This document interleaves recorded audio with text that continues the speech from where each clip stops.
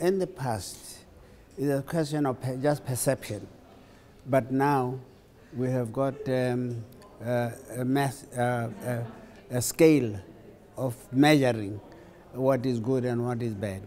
It has enabled government to see where it's weakest.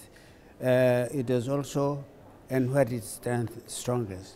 And it has also enabled the people to be able to say what is it that government could do for them. Not only in the context of the country per se, but also in relative terms.